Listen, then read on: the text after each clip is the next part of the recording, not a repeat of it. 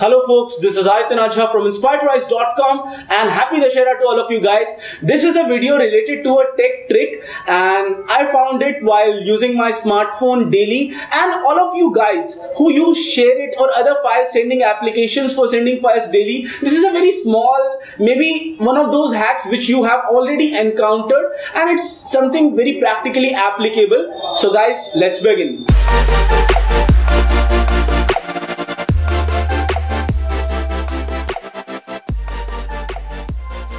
So what happens when you send a file to somebody via ShareIT? Your smartphone has the Wi-Fi adapter, Wi-Fi receiver, you get the wireless module, the other smartphone also has the wireless module. You are sending files wirelessly from here to there, and during this process, the file transfer speeds can often be affected depending upon the distance between the two smartphones. For example, I am sending a 2 to 3 GB file from one smartphone to another.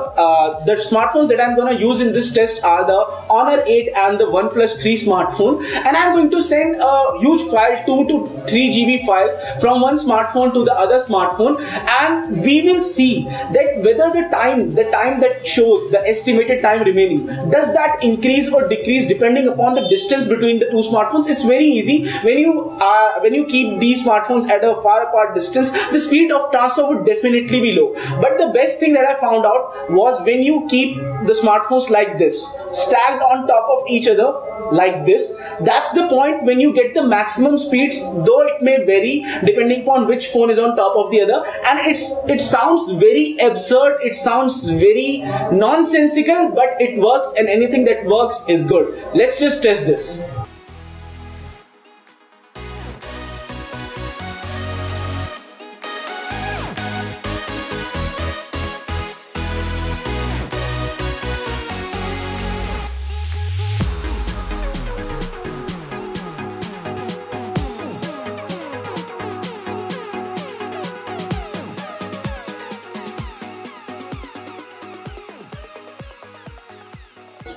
So guys, you saw it that when I had pushed the smartphones apart, the rate at which the megabytes were transferring did slow down, and when the smartphones are on top of each other stacked properly, then the speed does increase of sharing the files. This might seem like a nonsensical trick, but it does work, and it only takes maybe like 2-3 seconds to shift the position of your hand while sharing files with someone, and this might work, and it mostly works in all of the cases. So this is one of those tricks that works in practical situations and that I would like to share with you, and I would continue this series further in the future, and I would share more these small tips and tricks with you so that it can ease your journey with the tech in this complex world. So guys, this was it for this video. In case you liked this one, don't forget to hit the thumbs up and don't forget to subscribe to our channel. This is Ajha from InspiredRise.com signing off folks. Stay inspired to rise.